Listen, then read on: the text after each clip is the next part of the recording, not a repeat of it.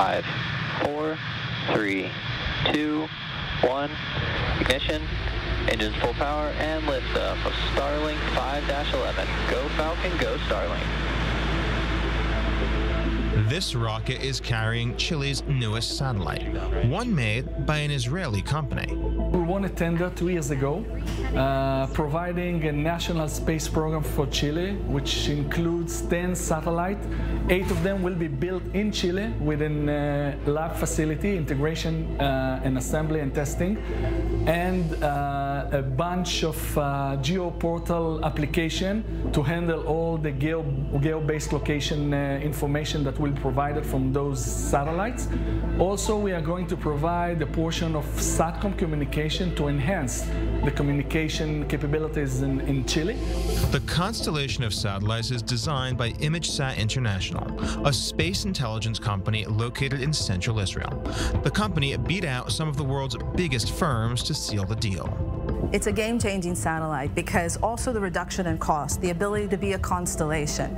I feel like sometimes this is also part of the Israeli story. Other companies that do these types of things, they have thousands of employees. And look at Chile, okay, we beat out companies that have thousands of employees. The purpose combines both civilian sector uses with military needs, and the end results will be the ability to keep an eye above the sky nearly 24/7 that has sub-meter resolution. Sub-meter, you cannot read a book from space, but you can identify and classify like models of platform. Which car, you can see how many cars, you can see shades. You can maybe pinpoint vessels and to classify vessel. But it's not just a set of satellites. ISI is building an entire space program for Chile.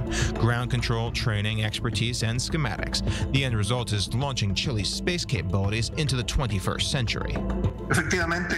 This is just the first step in expanding Chile's ability to look further into space and deeper into space, and to be able to receive information from this new satellite. Our next missions will be focused on communication systems and GPS navigation systems further on.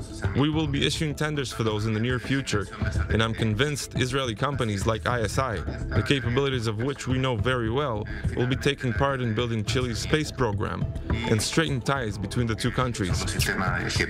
One of the tricks to keeping costs down and performance up is the use of AI in the process, and an app that automates many of the functions that would have required an entire ground control team in the past. Or the application can autonomously plan a path in which they are taking targets. There is a target bank, and the application retrieve a lot of targets and put it automatically in the path. That goes to the satellite, and when it's orbiting in the path, it's taking images of all the targets. You can see here the targets and the path itself. And the end result is this, the Runner satellite, about the size of a washing machine and packed with some of the latest imaging and broadcast technologies. And all told, cementing Israel's place as a space power, and a private company at that, dreaming huge in a tiny nation. 5-11. Go Falcon, go Starlink. Falcon 9 is pitching downrange.